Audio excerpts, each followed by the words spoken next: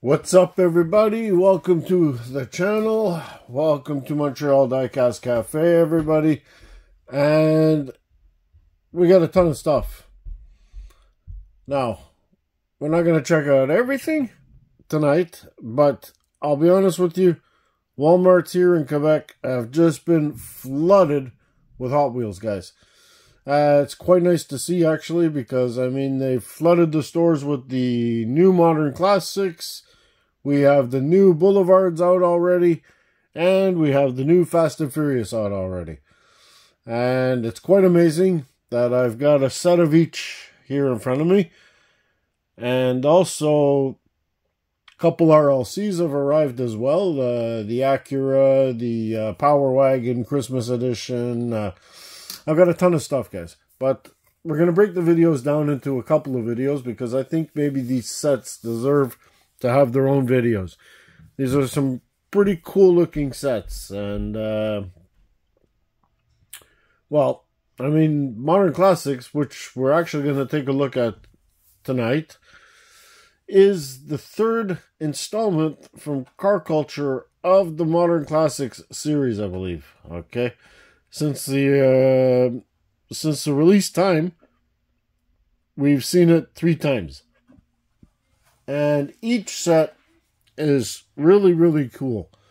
And this one is definitely no slouch. It brings a couple of new castings, and well, I mean, it's just an extremely cool set, I find. Starting here with number 5, we do have the 91 Mazda MX-5 Miata, second release in premium. And this one looking pretty cool in its British racing green color. Looks really, really awesome. And like I said, it is only the second release of this car, which is really quite nice to see. Number 4 is a brand new casting, and I think a lot of people have mixed feelings about this one. I think it's going to be awesome. I mean, it does have the wide body kit on it, but I mean, that's what they had back then. It's just a really cool looking car, and I think they chose a great color for it. And it is the Volkswagen Corrado VR6. I've been stoked about this casting to come out, and I don't think it's going to disappoint. Next one is the Fiat 131 Abarth, and I thought we did see this casting already in premium, and I'm looking on my wall and I don't see it, so it's a little bit of a surprise to me. I really did think it came out already, or maybe I'm just missing something in Car Culture, which I'm not really supposed to be. But anyways, as far as I'm concerned, I think it's a brand new casting, and here it is. It looks pretty awesome as well. And number 2, we have the 98 Toyota Altiza, looking really awesome as well in this silver. And this one, I think, is the first release as well. I think this is the first release. It doesn't look exactly like the Chaser, so yeah, I'm going to go with this as being a brand new casting as well, guys. Alright. And in silver, why not? Looks awesome. So far this set's looking pretty strong.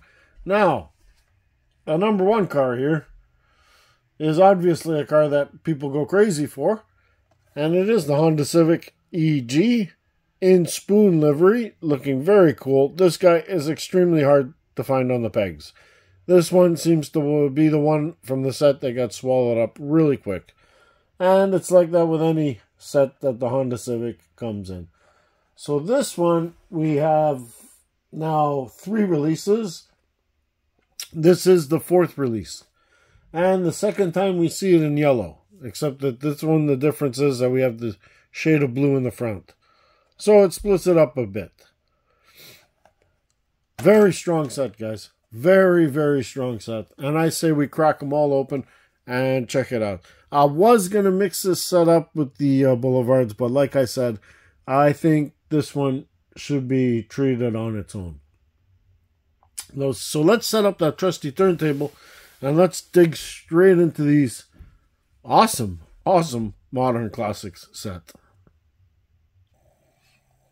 There we go, everyone. We're going to start off from number 1 and go straight up. This is the Honda Civic EG in spoon livery. There is the information on the back if anybody needs it. Star Wars version, here we are. Just kidding. Let's open this guy up.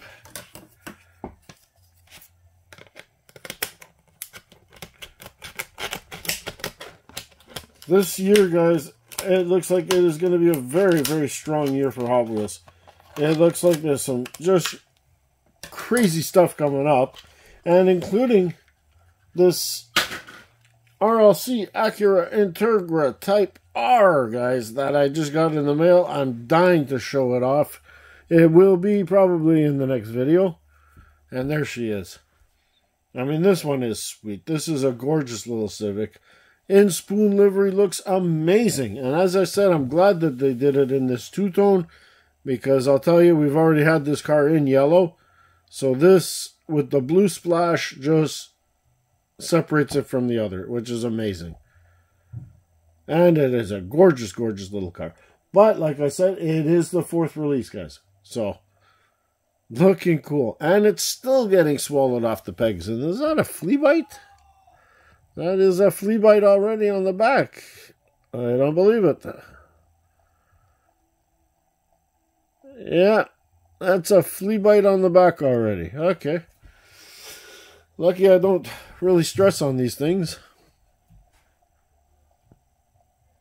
I love this one. This one looks good. Okay, number 2.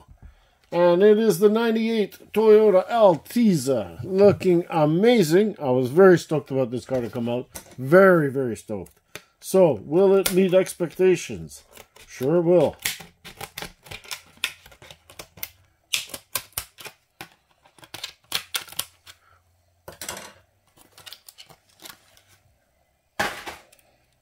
Oh, that looks good.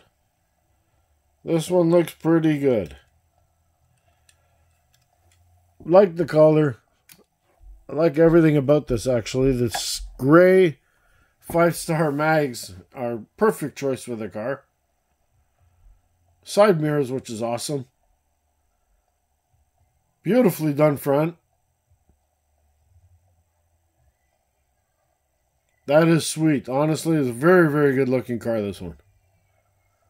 And it meets my expectations, which is awesome. Now, I know a lot of people are going to complain. Well, I don't know how many people, but some people do complain about the tampos, that they're not as clear as they used to be. And it's a very legit argument, because Hot Wheels has proven in the past that their deco can be very, very tight and crisp. And they've just been getting a little bit sloppy on it. That I agree. But still, looking pretty awesome. Gorgeous, gorgeous metallic flake.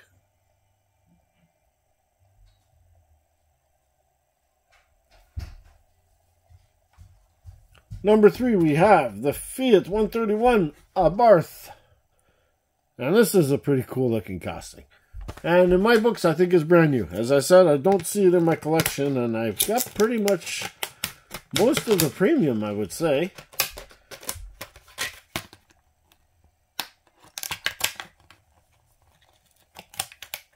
I've got all the car culture anyway, so I mean, it should, if I've been released already, I should have it. So I'm going to go with first time release of this car. And awesome. Awesome. Looking really, really cool. They did use the small wheels that they usually do on these smaller cars, but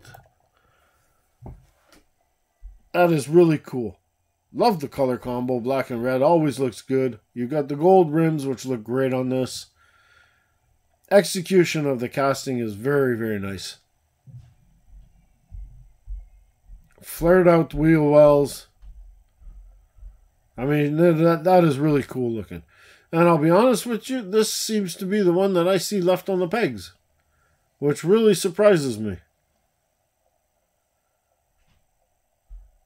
You know, maybe it is the weaker one out of the whole set, but this car is gorgeous.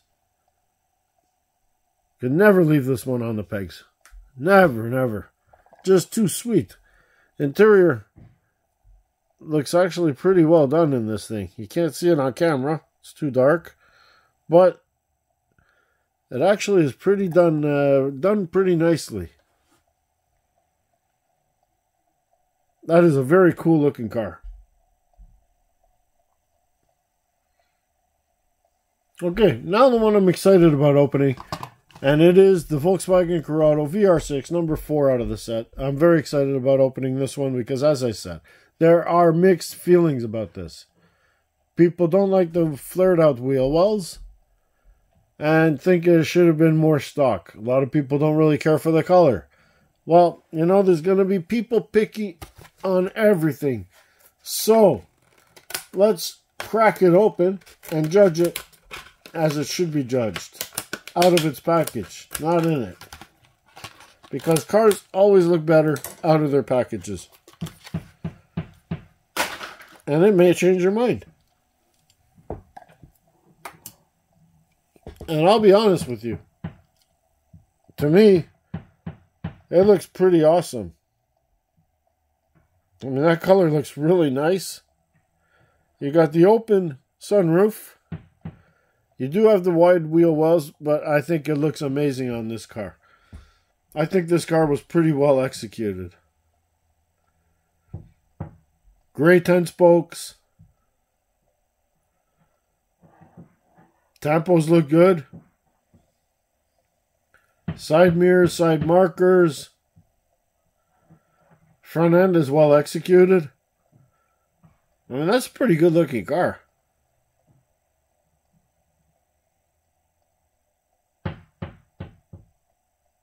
And I got somebody tapping on the floor upstairs. I don't know why.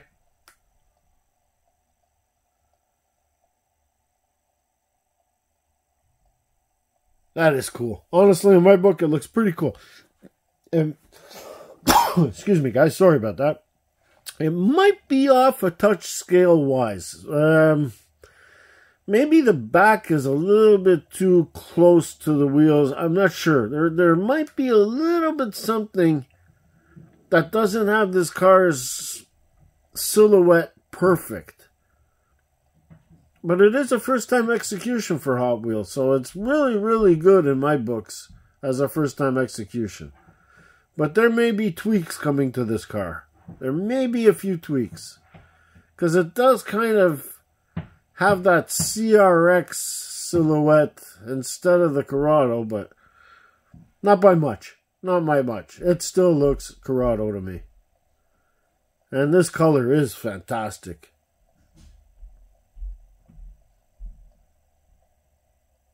That is really pretty. Okay, the last one on the list, guys. And it is the second release of this car. First time released was in red, if I'm not mistaken. Yeah, it was in red. So now we have it in this gorgeous, well, British Racing Green, it looks like. With the tan interior. I think they did this one really, really very correct. The Mazda Miata MX-5 looking really, really sweet, everybody. They did wrap it, which is really cool. Oh, this color is even nicer out of the package, everyone. This is pretty cool. That is a beautiful, beautiful green. Look at that. That is a beautiful, beautiful green. That is looking really sweet. They're topping upstairs again. My wife trying to be quiet. Right. Look at that. How beautiful. That is simply amazing. Excellent, excellent execution of this casting. Excellent. Just needs a little bit more work on the interior. If they could have cut out a few holes in that interior, just a little bit, would have made a huge difference. But then I'd be asking too much, I think.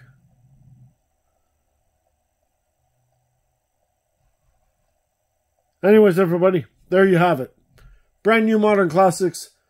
In my opinion, very strong set. Looking really good. I don't believe there's any weak link in this set. And you guys may argue with me on it, but very, very strong set. And just goes to show that I think we have a lot of good stuff to look forward to from Mattel this year. Till next time, everybody, be safe, be well, happy hunting. And please, smash that subscribe button, guys. Ciao.